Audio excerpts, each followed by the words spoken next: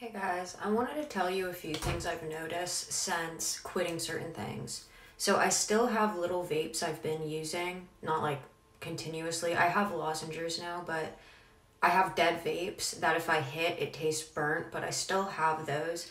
Anytime I make a video, I know I get tested with it right after. So I'm doing this to hold myself responsible as well, but also because I know people can relate to this. If you struggle with really bad depression and it becomes daunting to even take care of yourself, I quit smoking ganja about a month ago now.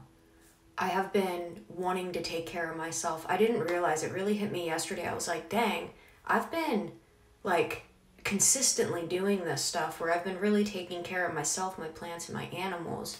And my depression has been subsiding. Not only has God helped me with that, but getting rid of the ganja, literally, you don't realize how much it is hindering you and making you depressed.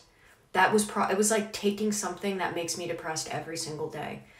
And if you're struggling with that, I recommend like going on a walk instead, doing anything like that. I have a few things I want to say really fast. Also, I'm using a filter right now. I don't normally look like this, and I used a filter in the last video just to be real with you guys. But literally, if you're going through a lot of stuff right now and you're like, why is this happening? And it's just heavy back and forth. One, there's going to be doors opening. The devil always attacks right before the biggest breakthroughs, and the best doors open. So keep going. You're not being punished. You're being pruned. You are being pruned right now, not punished. And if you struggle with depression, I highly recommend getting rid of the ganja if you smoke that.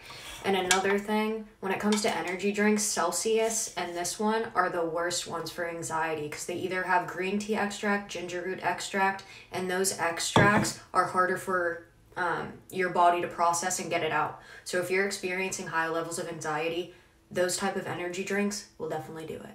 I hope you guys have a good day, and I love you. The people that are still here, I appreciate you because I don't have anyone in the flesh. Like, I have no one. Every single day I am alone, except for my pets and God. So the people that are still here, I appreciate it because this community means the world to me. I hope you guys have a good day. I love you.